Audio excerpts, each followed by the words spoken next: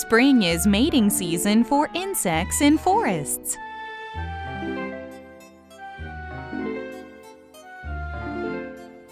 This male swallowtail has successfully courted a female. The pair of swallowtails mate by connecting their tails.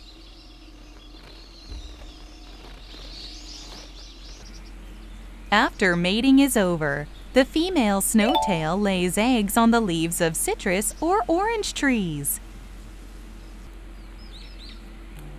The yellow egg gradually becomes transparent, revealing the caterpillar inside. A week later, the caterpillar is hatched from the egg.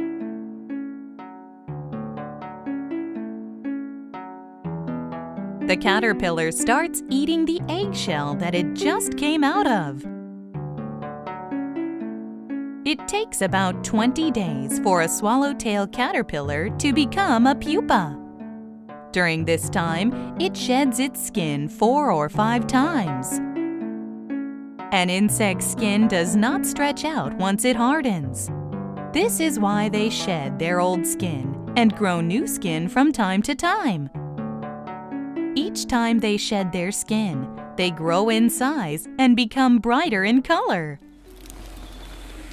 A fully grown caterpillar is feeding, getting ready to become a pupa. It's been 20 days since the pupa began hanging from a tree branch without eating anything. The butterfly carefully begins to emerge from the cocoon. It slowly pulls itself out of the cocoon while taking care not to damage its long antennas and proboscis.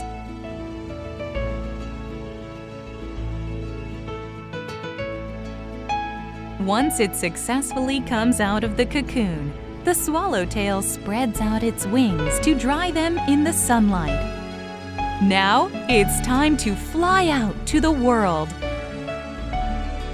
The adult swallowtail lives for about 20 days.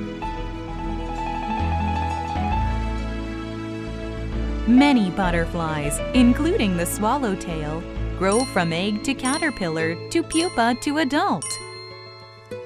This process is referred to as complete metamorphosis.